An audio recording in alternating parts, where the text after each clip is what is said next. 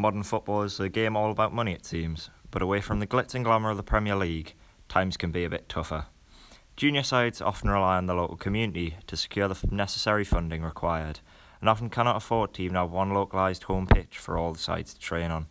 Beechfield United are one such club here in Salford, and I caught up with under-9s coach Gareth Booth, who says he'd be keen to see more money from the higher levels trickle down and help him support his young stars of the future.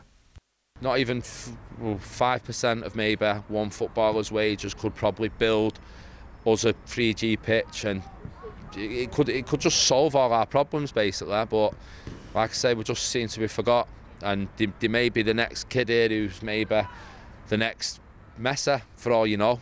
For all their financial struggles, the staff at Beechfield, who are largely volunteers, continue to carry out their work with the club. A large motivation for Gareth is keeping kids active and out of trouble in the local area.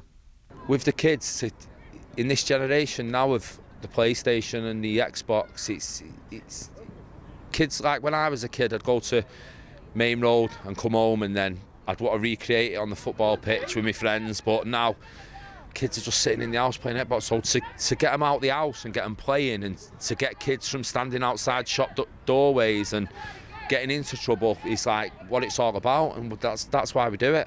The staff at Beechfield United will continue to the best of their abilities to serve their young players. They hope that better financial times are just over the horizon.